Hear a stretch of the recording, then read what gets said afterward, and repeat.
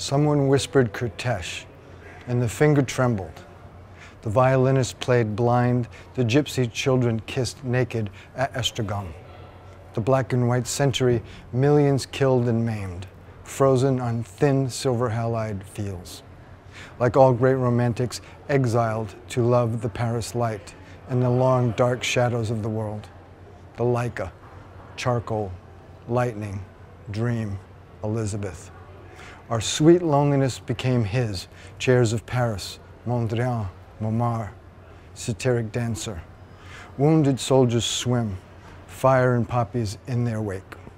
The night, the village, bony finger, steel shutter, still bitter, still seeing her.